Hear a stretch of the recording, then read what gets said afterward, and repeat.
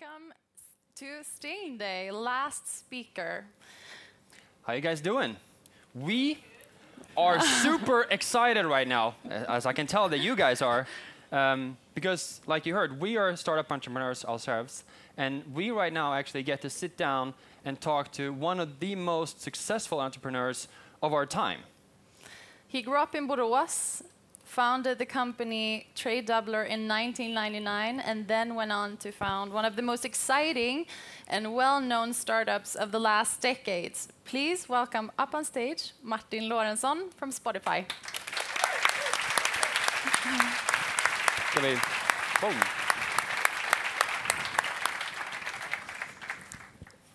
All right, great to have you here. Let's see if we can get you installed.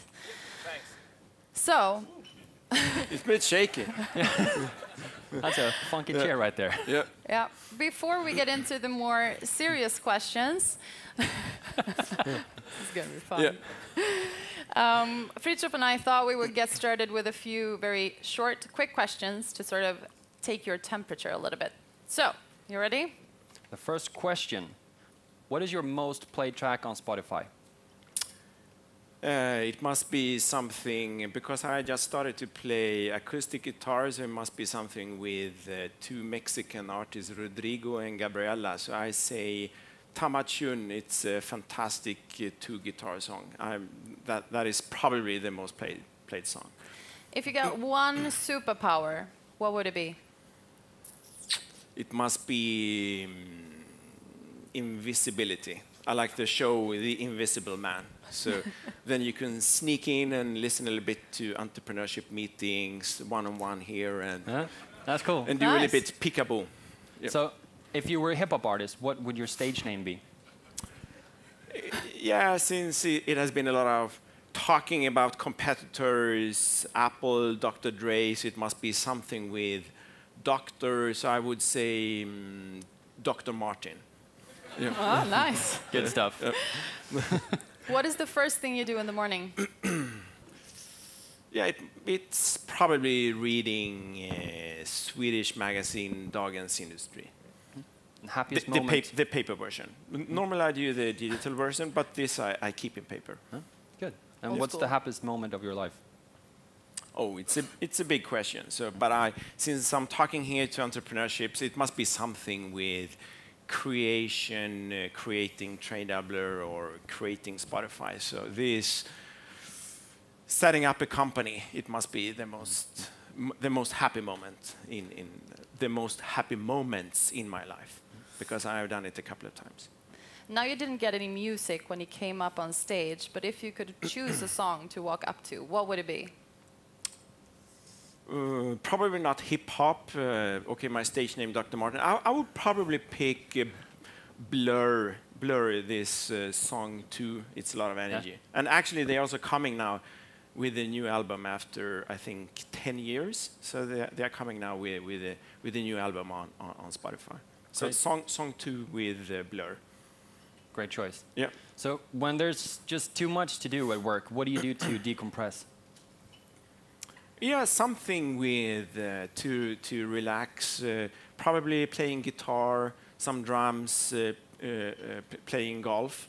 We can actually do this to political questions. So it's you can deduct when you give your employees a membership in gym, but then the tax authority, they say it cannot be personal training, it cannot be golf, it cannot be meditation, yoga, riding horses, and I think that is.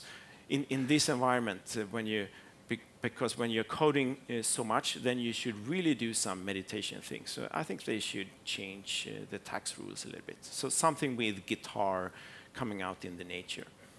What's your favorite curse word? That's a bad word? Swearing. Yeah, Yes. fuck off. Yeah. So, what do you value most in friendship? To laugh a lot. So some funny person to tell me some laughable stories. What are you most excited about these days? One thing.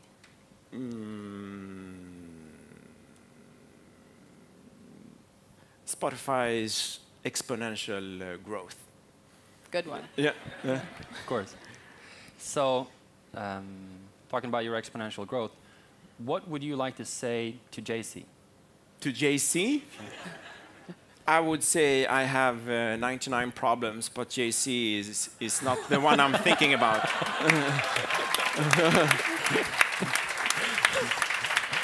Good one. What is the one thing about Spotify that people would be surprised to learn? Yeah, I can tell many stories, but then I need time. I can tell something about the name. A lot of people think Spotify is a collaboration, or that we are playing with words. That Spotify is a combination between spot and identify. So Spotify, spot and identify. But it's not true. It was actually a coincidence. We were sitting, Daniel and I, in his mother's apartment, and he was screaming something, and I thought he said Spotify, and then I checked it up, and at that time, .com name, .cn for China, all these domain names were free, and then we immediately bought the name. So it's just by coincidence. So the after construction it's a combination by spot and identify, but it's not true. Bit of storytelling there. Nice. Yep. So what advice would you give yourself at 13? Of course, I'm a big fan of entrepreneurship, but I'm also a big fan of the educational system, and I think the best investment you can do when you are 13 years old is to study a lot, be ambitious and study a lot. So I'm always telling people, when I'm, for example, together with Prince Daniel, or traveling around in Sweden, visiting high schools and universities, I'm always telling them, keep studying, keep studying. It's the best investment you can do in yourself. So study a lot. Which dead person would you like to cover for you if you were homesick?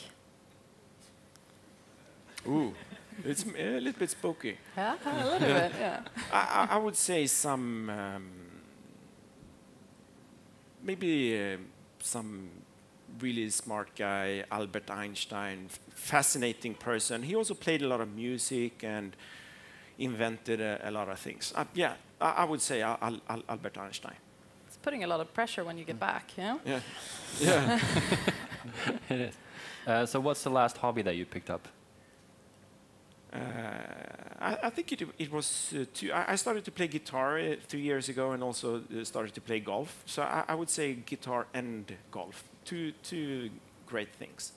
And what is the geekiest thing about you?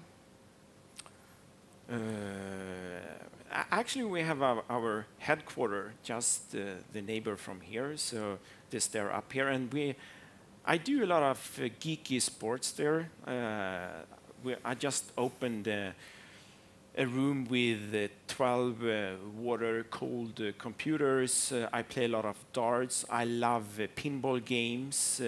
We are playing table soccer, pool, snooker. So I think these kind of things are the most geeky things. Computer games, it's a little bit geeky. I'm too old for computer games, but I still play pinball games and computer games. It's quite geeky. We heard about this room. Yeah. It's amazing, I've heard. Yeah, it's amazing. So we can go up there afterwards. Yeah, maybe. Cool. So those were the quick questions. Let's dive into to some of the deeper ones. You're currently the chairman at Spotify, and you're working with a number of different areas in the company. And you've done an amazing journey from the idea of a streaming music service to what's today a global company with 1,500 employees and working in 58 countries. But like we said, we're startup entrepreneurs as well, beginning a journey that's hopefully something similar to yours. So we'd like to pick your brain on some of the things that we should know about when we run our startups. Yeah. So one of the things that I would want to know is, when you sit down with a potential employee, how do you know that this is a person I want to work with? This is a person that can help me grow my business? Yeah, it's a very good question, and different people, they take different approaches, and you have to find a path that you feel comfortable with. So I'm very much for gut feelings, and a lot of people inside Spotify, they are very much data mining driven, asking questions and follow up on everything. I'm very much regarding recruiting. I'm listening to my gut feeling. So I rarely talk about, as I said in the beginning, do a lot of education, but I rarely check the CV. I ask the basic questions, okay, good education, and the CV, okay, it looks fine. Then I start talking, and then I want some nice energy. If you can get both, I'm always saying motivationslåg klass, so skills is inferior to energy. So I'm always looking for energy, working hard. So that is the most important part. So I don't have any book for doing this.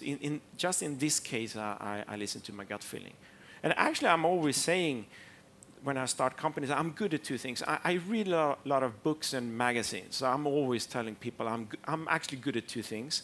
So it's looking into the crystal ball and doing predictions about the future. So, and I use this for see if I can find a change in the environment. And actually, TrainDeveloper was this offline advertising, had to take the step into be online advertising, to take the digital step. And Spotify is actually another change, and that is the ownership model. So instead of buying the CDs, vinyls, and so on, I saw a future with replacing the cassette tape and build a digital playlist around the cassette tape. So the ownership model took the step into the digital model, the access model. And the other thing I'm good at is finding good people. So I'm not the coding guy, and I'm not so good. So I listen to my gut feeling. I find something, let's start a company inside this area, and then I find people to help me. When it comes to partnering up with someone and starting a business together, it's almost like marrying someone, I assume. Yeah. A little bit, yeah? Yeah, but I have I'm happy that you're asking about this. So I'm always saying in a relationship, when you hopefully marry someone, I always say that I think it's good if you're a little bit similar, if you have a couple of hobbies in common. So they're similar people like each other a little bit better. But when you're starting a company, I think you should go for different skills and different hobbies. So I have always tried to find people. If I'm a little bit extrovert and doing presentations, I want my partner to be a little bit more geeky, do the coding. So I actually did that with TrainDeveloper, with Felix Hagne, and also with Spotify and Daniel Ek. And they are a little bit similar. They are extremely good at IT, architecture, structure. They are good coders, both of them. So I think you should not be similar when you start a company. And you should also be two. If you're alone, it's good, then you own 100% of the company. But when you end up in problems, you feel you're so alone. And three is not good. You know, there's Lord of the Flies, 2 versus 1. So you always attack. You get nasty. Yeah, you always attack one of them. So two persons, it's very good. It's a very good combination. But another side of that, like, I hear what you're saying with having different personality types a little bit complement each other. But at the same time, that must also create some conflict over time. Sure. How do you handle conflicts that arise in a constructive way with yeah, your partners? it can be a little bit rough and tough. But I think, for example, with Spotify, Daniel and we do a lot of power walks together, and we don't necessarily always agree with each other, but then we have a debate and back and forth, pros and cons, and when we're done, then we have to stick to the plan. We have to sit in the same boat and do the rowing together. So debate is I think it's important. I think it's bad always to have yes sayers around you. So I think it's good when people challenge you. No hurt feelings. No, no. sure. Good. So there's been Sorry? Yeah, but it's a little bit similar with competition. Of course, I always say music, men, women, 0 to 100 years old, everyone loves music. So since everyone loves music, of course we have competitors, but competition is good. So I think as a Swede, maybe I have this a little bit naive vision that we can coexist, and monopoly 100% is bad, because then sooner or later you get someone after you. So it's good that you can coexist, and competition is good. So when it comes to you and the competition, there's been a lot of discussion in the startup community the past few years with skills versus luck. Or let's not call it luck, let's call it factors outside the reach of the company team. So how important do you think it is to actually have luck to build a successful startup? I think luck is important. I always say, as I said, okay, it's good to understand. Let's see, what should we do? Should we sell sand in Sahara, or should we sell hot dogs, or should we do Spotify? So of course there is some value in that. Was what you chose between? Yeah. Yeah. Wow. Yeah, but good choice. Yeah, but Spotify was the revenue source was ads, because I had knowledge from ads from TradeDoubler. But the traffic source, we were debating, should it be product search, or should it be movies or Godfather or audiobooks, and then we ended up with music. So we actually checked the biggest format, and we went down to the smallest format, and we had no clue about how hard it would be to get the record license agreements. So of course you need luck in this environment. So I always say the business idea is 3%, and then execution is 97%. And if you also can be a little bit lucky, then it helps. So it took us 2.5 years to get the test license for Sweden, and almost 6 years to test this fantastic model in United States. And if I would have been unlucky there, no, you don't get any test license here for Sweden. Then I was unlucky, and then I wouldn't be sitting here talking to you. So you should not underestimate luck. Good. So with that said, I'm not going to the casino now and try it again. That's probably a good choice right there. A lot of people would argue that the definition of a successful company is a company that generates profit, but Spotify is still growing, so it's not generating that big profit yet. But would you still say that Spotify is a successful company now, and if so, why? Yeah, I would say it's a successful company, because we have so many paying, and you pay with your time, and then you have to see ads, or you're paying a monthly fee. And when we do customer service, they are very happy with the service. So I would say it's a successful company. And you shouldn't always measure money. I'm not saying that money is not important, but in this case, we have a plan, we have a vision, and since we have exponential growth, we think it's better to. We are in 58 countries, and I think the last number with United Nations was 192 countries. So I don't see any reason why we cannot also go to the other countries. So we have been focusing on growth. We are in all countries in South America, Central America, North America, and Europe, and Australia, New Zealand, and we have started with Asia. We're not in Africa yet, but it's also a natural question. We have to check the licenses, the infrastructure. We have to do this together with the telecom operators. So Africa is a little bit behind, but we will come there. Russia and China, they have other problems. It's copyright issues. And if we have competitors stealing everything, it's hard for us to have a service. You have to pay, and we are paying to the record labels. And it has been a big debate about Russia and China. And if you don't follow the copyright laws, it's hard for us to be there. But we will come there. Speaking of geographical marketing and expansion, what are your 3 main learnings from international expansion at Spotify?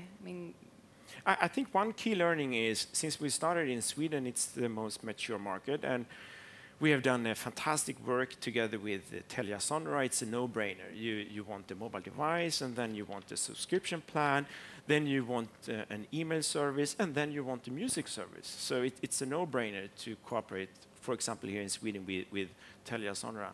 And all markets follow the pattern we have seen here in Sweden. So it doesn't start with you wake up in the bed and now I should not go to the Pirate Bay anymore, and now I should start paying 100 euros a year. It starts with this. I think the success has been the freemium model. Okay, Pirate Bay, okay, they are stealing, so maybe I should start the free version. And then when you have built 3 playlists, you have translated 3 cassette tapes to 3 playlists, and then you want to bring your playlists with you offline, then you start paying for it. And we see these patterns. So the cohort from 2009, we are still converting the free users. So Norway, Denmark, the Nordics, Germany, UK, all countries, US are following the same pattern that we have seen here in Sweden. So we are taking them step by step, the countries. Right. What would your advice be to entrepreneurs that have a digital product? Would it be go global from day one, or would it be more you take one step at a time, or? I think Sweden is a good test market because the internet penetration is high. We have good telecom operators. We have good servers, good infrastructure. So I think it's a good key learning to start with Sweden. But since it's a digital product, you don't necessarily have to go to Norway after Sweden. So, but you can go to the Nordics, and then Germany. It's a good market, strong economy. UK, and we Swedes, most of us are good in English, so it's easy for us to go to UK and US. And US is a huge market. Of course, everyone would like to go to Russia and China, but the play field is a little bit different there. Yeah. And let's see what happens with the copyright laws. So to do, sorry, you go ahead. No, go ahead. Yeah.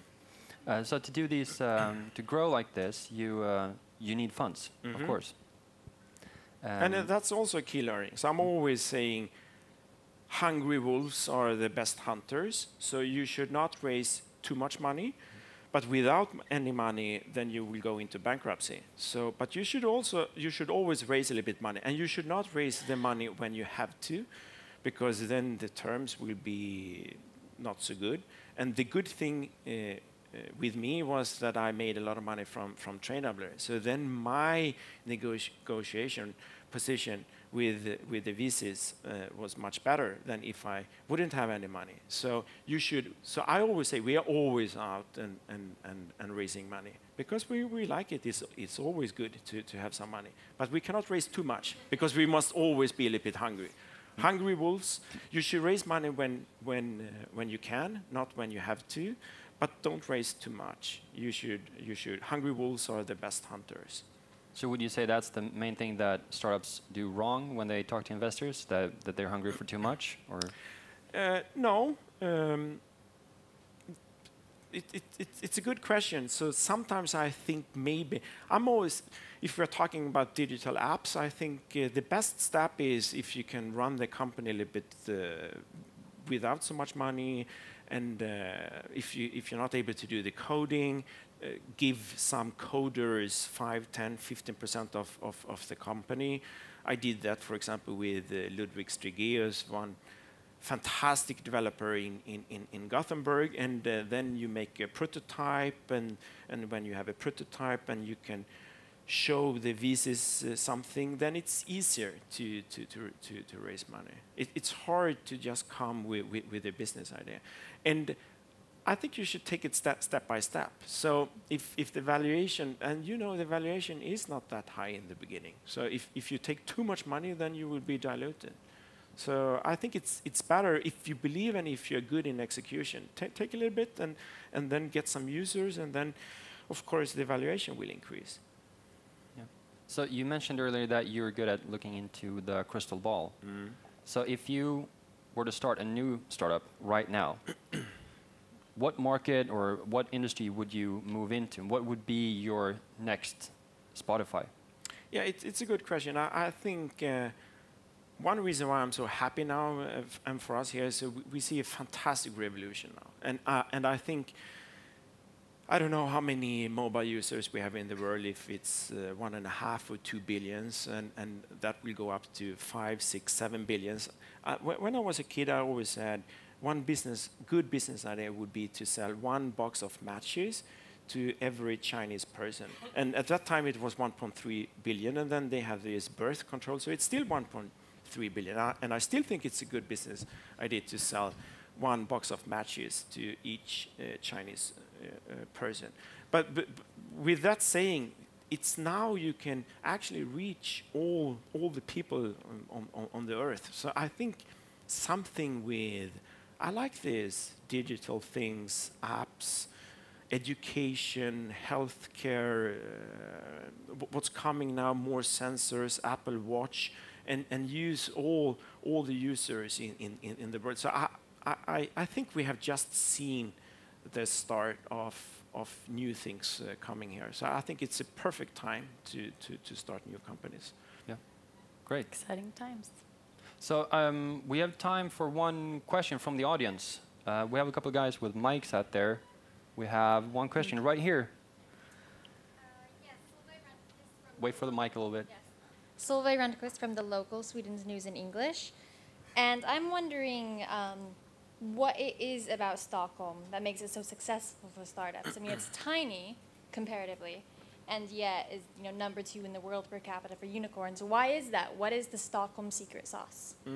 It's a good question, and I think it's something that I have seen before. It's something about cluster effects. So I'm coming from Borås. So I'm always saying El Toro from Los Boros. So and in Los Boros, in Borås, we had these clothing things, and a lot of financial services started in Borås, because when you got this catalog, you wanted to buy many more things that you could afford, and then you could. The financial solutions started that you can take a bank loan, so you can buy all the clothing that you find in the catalog. And Borås, they have kept this cluster effect, starting companies around clothing. And I think I see the same thing here in Stockholm, built upon education, developing coders, music, creativity. So Spotify, and iSettle, for example, started by Jakob Dier. He was my first employee at Tradedoubler. Carl-Johan Grandinsson here started digital locks for doors. He and Carl-Johan and Jakob, they were the 2 first employees I hired at the Tradedoubler, and they still live here. So I see the same cluster effects around coding. That's why I'm talking to the education department that we should have coding in already start with coding in the ground school, and also to get the girls, because boys and girls, they are the same up to age 12, and age 12 we lose all the girls. So we have to start earlier on with coding. So I think it's the coding, the cluster effects. We help each other here. All right. Thank you very much. We're up to the next point in the agenda, the startup pitches. So you can remain seated. You're going to be on the jury. We're going to head over there, and then we can welcome the other jury members up on stage. Tack.